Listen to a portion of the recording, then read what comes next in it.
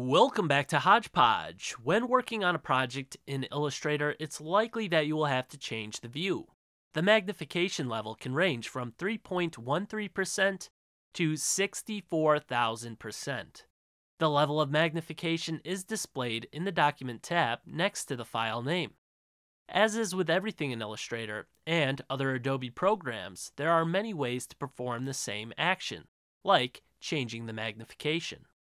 One way to enlarge or reduce the view of the artboard is with the View menu. Go to the top menu and select View, Zoom In, or Zoom Out. This can also be done using the shortcut Command plus or Command minus. To revert to the standard view, again go to the top menu and select View, Fit Artboard in Window, or you could use Command 0. This is not one that I have ever used, but say you were drawing everything to scale, you could select View, Actual Size, or use the shortcut Command 1. Depending on what you're doing and how you're illustrating, you may want or need to zoom using a different method. The Zoom tool on the toolbar will allow you to zoom with more specificity. Rather than zooming to the center, you will zoom to the area in which you have the tool placed. To zoom out, hold down the Alt or Option key.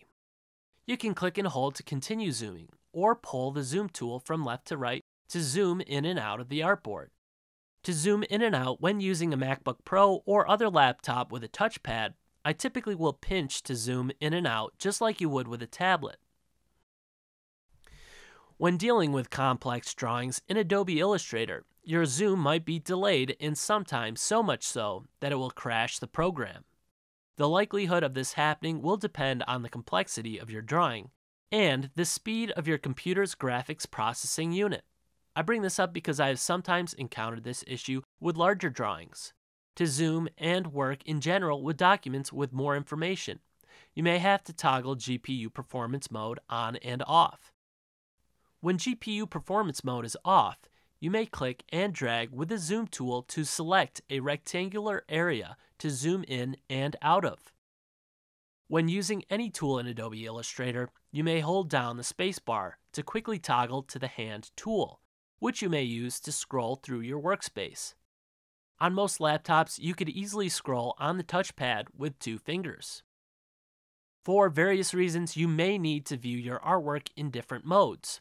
I've used all of these modes throughout the years, and I'm sure there will be a time where you will also need to do so. To view a wireframe of your artwork, go to the top menu and select View, Outline. Overprint will allow you to view the lines and shapes that are set to overprint. Pixel Preview mode will allow you to view how the artwork will appear when rasterized, meaning when the vectors have been converted to pixels.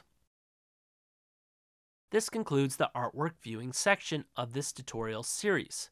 Up next will be the navigation and use of artboards in Illustrator. As always, thanks for watching.